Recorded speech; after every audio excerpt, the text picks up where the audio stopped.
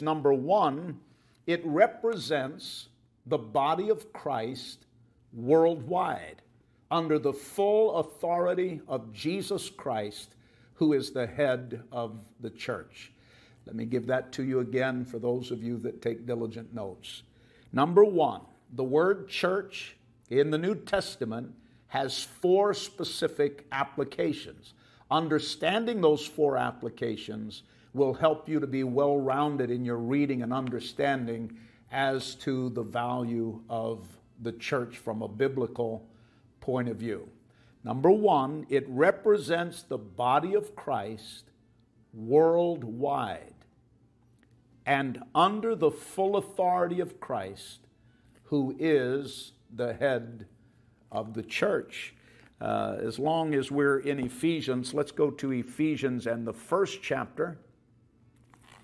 Just back up one chapter, if you will. Ephesians chapter 1, verses 22 and 23 is where we find just one example, and there are other examples, but to give you for all four applications, I want to give you at least one passage of Scripture for your notes and for your further study. Ephesians 1, verses 22 and 23, God has put all things under the authority of Christ and has made him head over all things for the benefit of the church, ecclesia. And the church is his body. It is made full and complete by Christ, who fills all things everywhere with himself. And so the first proper translation, usage of the word church, it can in the Bible refer to the church worldwide under the full authority of Christ, who is the head of the church. Number two, the word church can also refer to God's people in specific regions. The word church, now remember, there's only four applications in the entirety of the New Testament for the proper rendering of the word church. Number one, it speaks about the church universal, worldwide. Number two, in some passages, it refers to the church in its regional aspect and God's people in that region. Let's go into the 9th chapter of the book of Acts. Acts chapter 9. And go down to verse 31. Acts chapter 9 and verse 31, the church then had peace throughout Galilee and Samaria, and it became stronger as the believers lived in the fear of the Lord. And with the encouragement of the Holy Spirit, it also grew in numbers. And so Acts 9:31, we find the church, same Greek word, ecclesia, had peace throughout, and then it names specific regions where believers were encompassed. Judea, Galilee, Samaria, and it became stronger and grew. Number three, the word church in the New Testament was defined as a local congregation of believers.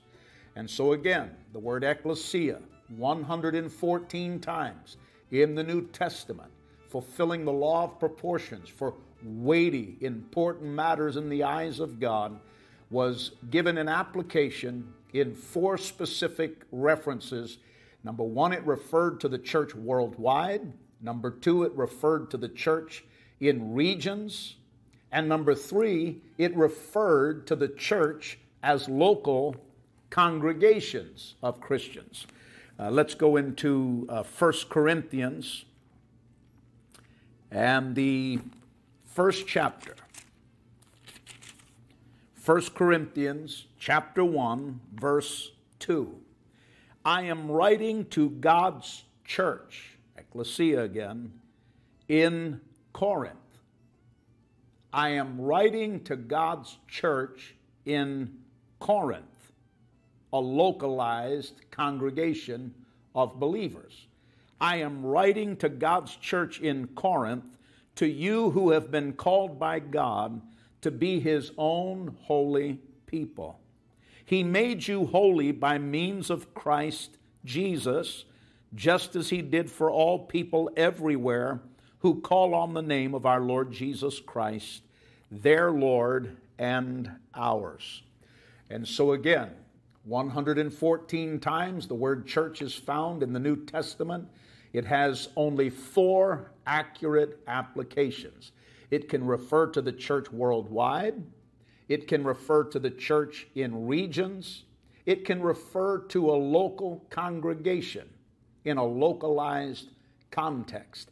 And number 4, it was also used to describe a group of Christians that were assembled together for worship, for the teaching of the Scriptures, and for the move of the Holy Spirit. And would to God I had a little extra time, because those 3 things in the verse that I'm about to give you from the Scriptures really is the essence of what a local church should be doing. And that's the 4th application of the word ecclesia from the Greek in the New Testament.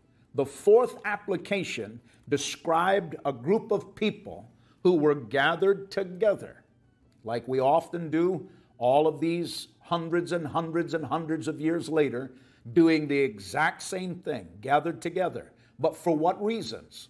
For worship, for the teaching of the Word, and for the unique move of the Holy Spirit. Go to 1 Corinthians chapter 14. 1 Corinthians chapter 14, go down to verse 26. Well, my brothers and sisters, let's summarize. When you meet together, one will sing, another will teach, another will tell some special revelation God has given, one will speak in tongues, and another will interpret what is said. But everything that is done must strengthen all of you. Must strengthen all of you. And again, I want you to see the importance of the unity of the church. I want you to see that it was not an independent reference. As a matter of fact, let me give you a solid gold nugget. Don't miss this. And perhaps later I'll share it in some of my other social media platforms as its own statement, because it carries that much value. The word church was used in the New Testament always in the plural and never in the singular. So 114 times the word ecclesia in the New Testament translated in our Bibles as the word church, 4 applications. But all of those 4 applications have a commonality. And what is the commonality? It was always used in the context of plurality and never one single time in the singular. What do I mean by that specifically?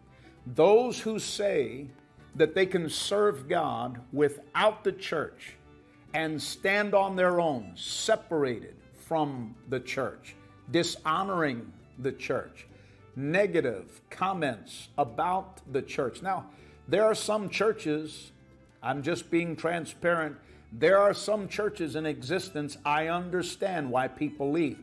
And there are reasons for leaving a church. As we get closer and closer to the rapture of the church, the Bible prophesied there would be an apostasy in the church, and that there would be a weakening of the pulpit and of the sacred desk, and preachers and teachers would prefer the applause of their congregations more than the approval of God. I get it. I've been in some churches, quite frankly, that I would never attend. So I'm not saying that there are not biblical reasons for leaving a local church, but I am going to show you as we go on in this study, you must never lose your honor and your love and your loyalty for the holy church of the Lord Jesus Christ. Because in the Bible it is referred to as sacred and holy and the bride of Christ. Christ called those who are true members of his church his bride. Now, I'm just going to tell you right now, if you're in my presence and you start speaking ill of my wife in my presence, we're going to go round and round, and you're not going to like the outcome. I would never tolerate somebody slandering my wife in my presence. I'll just openly admit to you, I am not saved enough to promise you what may transpire should something like that happen. Well, how do you think Jesus feels when you or other people are slandering with no thought of what you're saying, slandering and speaking negatively of the church and saying, I'm done with the church, I don't need the church, I don't care about the church, has never done anything but all they want your money. And people slander carelessly, not realizing that their tongue is touching things that are sacred in the eyes of God. Jesus himself, God's only Son, shed his blood and purchased us so that the church may be sustained. So the word church, wherever it is used in the New Testament, is always plural in context, never singular. Number two, what the church is not. If you're taking notes, we've already covered number one. What is the church? Biblically, from original languages, original history, what the authors wrote in context, properly interpreted. It is applied in the New Testament in 4 specific applications, always plural. Number two, what the church is not. Now, throughout church history, the word church has evolved to mean many things to many people. But oftentimes, the way people use the word church, it has strayed miles away from its true biblical and holy definition. So let me tell you what the church is not. The church is not just a building.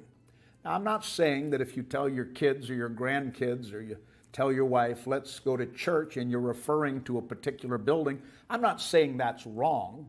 It's pretty common in our culture and in our mother language to refer to the building that has been built for worship, for the gathering, as the church. That's not wrong, but it is not the pure definition of what a church is. Because in the Old Testament we see the word Ichabod, and I'll not get into the story of that, but from the original language it means the Spirit of the Lord had departed. There are churches, there's not a visible sign that says Ichabod, but in the spirit you can see it. The presence of the Lord has departed, and they have a building, and they may call it a church, and they may refer to it as a denominational name and call it church. But number one, the church is not a building. Number two, the church is not a social club. A lot of people love church, but they don't love it for holy reasons. They love it because they're lonely. They love it because of friendships. They love it because of free food. They love it because of the fellowship they have one with another. They love it because of music. They love it because of prayer. They love it because there's somebody there who will listen to the struggles they're facing and so on. But the church is not a social club. Number two, the church is not a social club. Number one, the church is not a building. Number three, the church is not a political organization. Now, I do believe that the church and believers should actively resist wickedness, immorality, injustice, corrupt politics. I believe under the rapture of the church should be actively resisting corrupted politics. But in some churches, that's all you ever hear. The church is not a political organization. Now again, I know some people might take that and run the wrong direction with it. I hope you heard what I prefaced my remarks with. The believer should resist political corruption, wickedness, ideologies from Satan and his children under the coming of the Lord. I vote. My wife votes. We believe in being functional American citizens. But I'm talking about those churches that almost every single service, it is a diatribe on some political platform, and the church is not a political organization. Number four, the church is not a denomination. The Bible forbids denominations. And again, I'm not going to be legalistic and harsh on that. But when the rapture takes place, God's not going to call people based on their denomination. When we enter into the eternal kingdom of God, there are not going to be angels in eternity's morning saying Baptists this way, Presbyterians over here, Catholics this way, Congregational Church of God, all you Pentecostals way back in the woods where you won't bother anybody. We're not going to be divided by denominations in eternity's morning. In God, there is no such thing as denominationalism. There is only the blood-bought and the redeemed. I think you'll be surprised in heaven. There'll be some people there you didn't think would make it from denominations that you didn't approve of. Because all that's required for salvation is to recognize your sin, repent of your sin, and receive Jesus Christ. And people have done that. They have recognized their sin. They have repented of their sin. They have received Jesus Christ in some denominational church buildings that many preachers would write off as apostate. God doesn't judge you by your title. He judges you by your testimony. And your testimony needs to be in agreement with the standards of God's holy word. And then lastly, the church is not a replacement for the Jewish covenant. In the world of theology, it's called replacement theology. And what that means in a nutshell is there are a lot of Christians who believe that because the Jews rejected Jesus as the promised Messiah, that God then rejected the Jews and turned his love and covenant and attention to the Gentiles. And that simply is heresy. It is untrue. God's covenant with the Jews is everlasting. His covenant with the Jews will be fulfilled down to the jot and tittle. The promises of God to the Jewish and to the chosen nation are in prophecy, and God has not forgotten the Jews, and he will not forget the Jews. The church is not a replacement for God's covenant with the Jews. Lastly, and I close with this, is church attendance a requirement to go to heaven?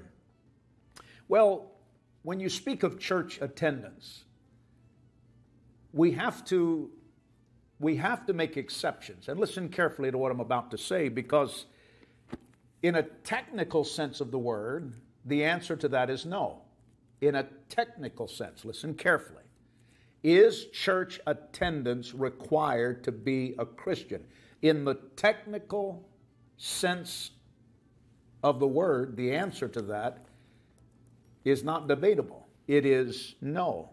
The New Testament does not enforce a legalistic standard of maintaining perfect attendance in your church. Let me just be blunt. You can go to church every Sunday of your life and die and go to hell. Going to church doesn't make you a Christian. You're not saved by attending a church. There are legitimate reasons, and hold on, some of you are already upset, and your heat in your collar's starting to rise, but hold on, because you think I'm headed in a certain direction, and I'm not. I am just saying that in the technical sense of the word, what do you say to the sick or to the infirmed who are going through some type of physical battle and they cannot physically get out of bed or get dressed or go to a church? They can't. They're at a season in life where they might be battling a disease or a sickness and they can't go to church. They may have gone to church faithfully their whole life. Are you telling that person because they went through a season of life where physically they were unable to go to church that now God is going to cast them into hell forever? That's just asinine. Also, sometimes elderly people lose their ability to drive, and their local church doesn't provide any transportation, and they're forgotten. And there are some people, as they get older, some people battle various eye conditions. They can't drive at night. They can't drive in rain. They can't drive in bad weather. And sometimes the elderly are put in a position where they may have attended church their whole life, but they're at a stage in the fourth quarter of life where they're incapacitated for one reason or another, or they're limited. Are you going to tell those people who love the Lord as much at 85 as they did when they were 25, that now God forsakes them and judges them and casts them off because they can't get to church every single Sunday? Of course not. Điểm chiếu xuống, điểm dưới trên này chiếu xuống, đúng không, bằng 0, hoặc điểm dưới này chiếu lên bằng 0, được chưa? Và các bạn phải xác định xem coi nó đang đi xuống hay đi lên, đúng không? Nó đi theo chiều dương, chiều âm. Ví dụ như tại thời điểm này đi, nó đang đi về vị trí cân bằng, tức là nó đi về đây, được chưa? Và chắc chắn cái điểm như vậy nó sẽ đi ngược chiều dương đó các bạn, đúng không ạ? Vậy điểm M0 của chúng ta nó nằm ở trên này, thì tương ứng với cái góc này là góc phi nè, đúng không? Cái góc M0 OA là góc phi đó. Và góc phi trong trường hợp này nó là dương, tức là nó chuyển động theo chiều âm thì phi dương. Còn ngược lại, ví dụ như nó ở đây, nó đang chuyển động từ vị trí 0 nó đi về vị trí biên, đúng không ạ? Thì chắc chắn điểm M0 của các bạn nằm ở đây. Và góc phi của các bạn là góc dưới này nè, đúng chưa? Góc dưới này đây. Và góc phi trong trường hợp này là góc âm. Thế thôi. Rồi. Cái yếu tố thứ ba là xác định ly độ. Tức là tại thời điểm T vật ở ly độ bao nhiêu, thì các bạn dựa vào đồ thị. Ví dụ như tại thời điểm T trên 2 đi, đúng không? Tại thời điểm, đối với hình này, tại thời điểm T trên 2 nè, được chưa? Thì ly độ của nó đang ở đây, đồ thị nó ở đây, chiếu vào ly độ x nó bằng trừ A, được chưa các bạn? Các bạn hiểu. Ví dụ như tại thời điểm đây là 1T trên 2, đây là 2T trên 2, đúng không ạ? Tức là chu kỳ tại thời điểm T đó, đúng không? Tại thời điểm T nè, đây vị trí là T nha, tại thời điểm T thì x của chúng ta nó sẽ là ngay vị trí đây, nó ngay vị trí này, chúng ta chiếu vào trục OX, đúng không? Nó ngay biên dương, được chưa? Các bạn lưu ý điều đó cho thầy. Nói chung đồ thị nó rất là dễ các bạn. Nhiều bạn chúng ta cứ sợ về đồ thị, nhưng nhìn vào đồ thị là cho chúng ta biết được rất là nhiều điều. Và bài toán đồ thị là một trong những cái bài toán theo thầy đánh giá nó rất là hay, nó rất là thực tế, đúng không ạ? Nó dễ tưởng tượng, đúng không? Các bạn chú ý dạng này nha. Và bây giờ thầy trò chúng ta sẽ đi giải quyết các bài tập này xem coi nó như thế nào đây.